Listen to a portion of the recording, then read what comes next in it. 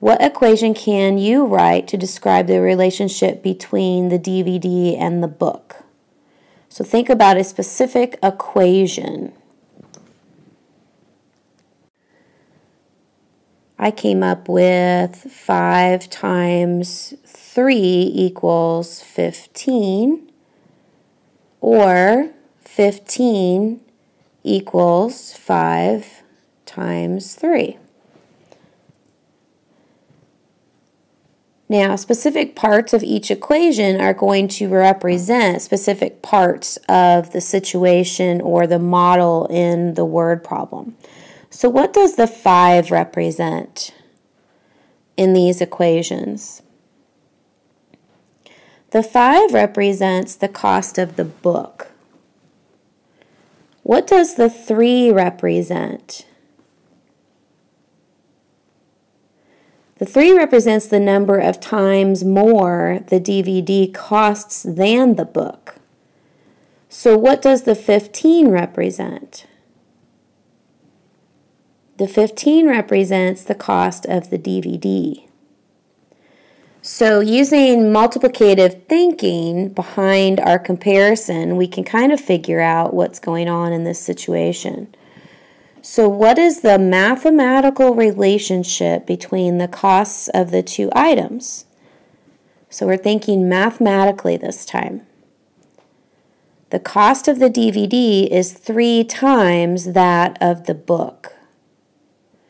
So when we think about our math message, what equation could we have written with the math message and the 2 lengths of the ribbon?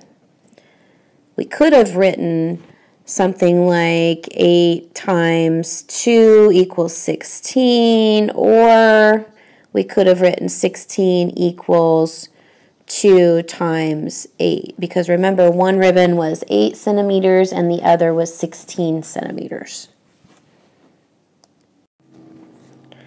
So let's take a look at this problem. Scarlett has 7 crayons in her pencil box. Liam has 4 times as many crayons as Scarlett. How many crayons does Liam have? So if we're trying to figure out how many crayons Liam has, there's a couple of different ways that we could go about this. We could draw an array and, of course, put our 7, 1, 2, 3, 4, 5, 6, 7, and we're going to do that 4 times.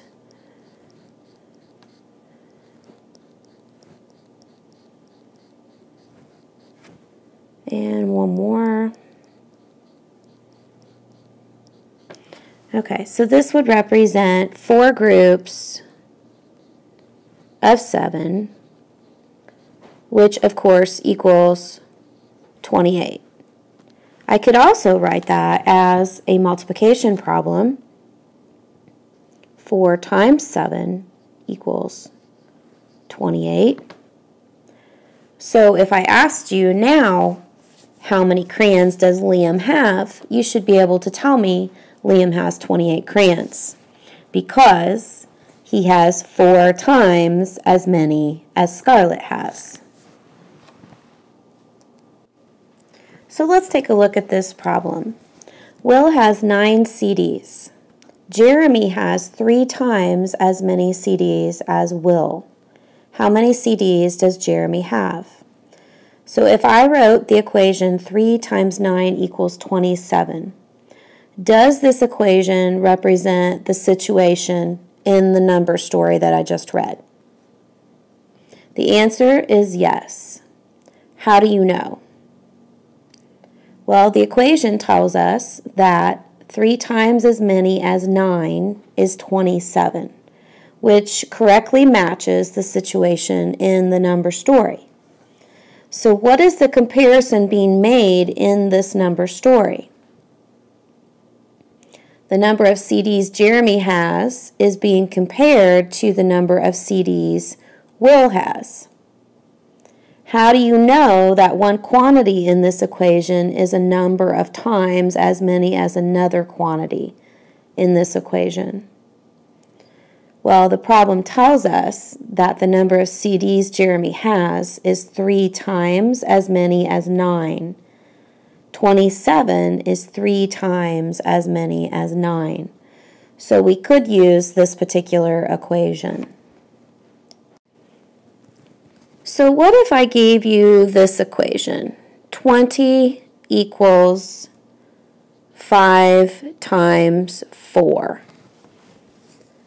Can you think of a problem that this could go with? A word problem.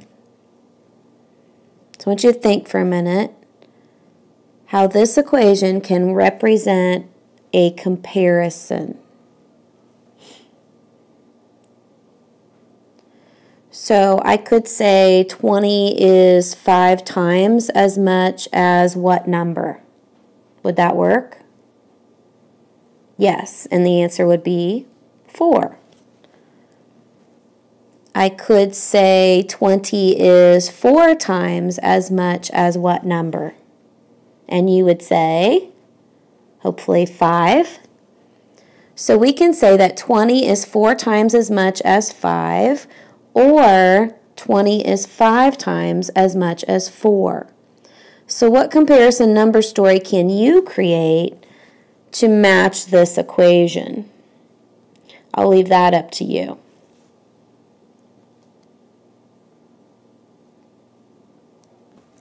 So to summarize what we've done today, we learned that we can write multiplicative comparisons to represent a mathematical situation.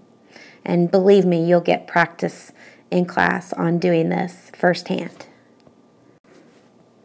Thanks for watching.